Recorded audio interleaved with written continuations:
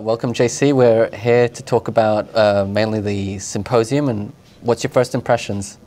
Well, I think it's just a great meeting. You know, I look forward to it each year, and not only the information that you gather by sitting in the conferences and hearing these speakers, but also the interaction between, members of the technical community that you necessarily don't have the time to see and you don't talk to on a regular basis, and just seeing them, meeting with them, and just just collaborating thoughts and efforts together. I think that's one of the best parts about coming each year.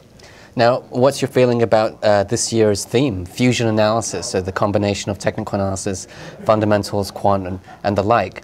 I think, I think in today's society you really need that. I think what I do from a sell-side point of view, I'm in front of portfolio managers every day, and I have to be able to speak their language. Okay. If I become too technical, I lose them. But what I want to use is my technical knowledge to help them do their jobs better. So what I really have to do is take my technical background, my skills, my charts, and fuse them into their world. So I have to fuse them into their fundamental universe. So the better I could do that, the better I'll be, and the better, hopefully, their performance will be. So I heard that there's an analogy that you like to use in terms of flying and technical analysis. If I could invite you to talk about that and share that with our viewers. It's actually funny talking to more technicians around here, and as Dave's walking behind, you guys can't see. Dave!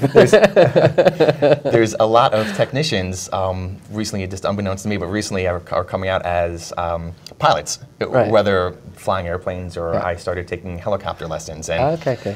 I don't know whether it's just looking at the controls on your dashboard, being like using like technicals to figure out where the market's going to go, and using these controls about figure out where your flight path is going to be.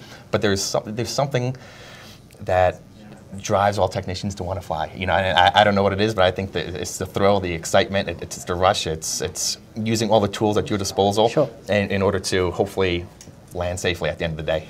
And it's interesting because different technicians have different backgrounds, not traditionally conventional backgrounds like specific to technical analysis or financial markets. But how do you feel? I mean, in terms of the flying passion the passion that you have for flying, how does that maybe lend itself in your professional work as a technician? So what would you say? What are the advantages? What are the lessons from that?